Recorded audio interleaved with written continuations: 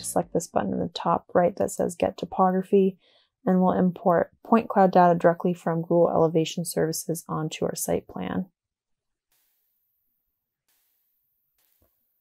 On the right-hand side, we can see our topography in a 3D profile, and on the left-hand side, we can see that translated into keep-out zones in our site plan.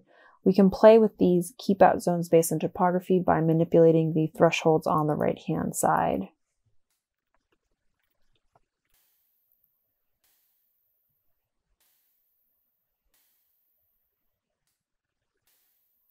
In the bottom left-hand corner, we can see specified our total area in meters squared, our total rackable area, which is that space minus any of the orange keep-out areas, and the percentage of that utilized space.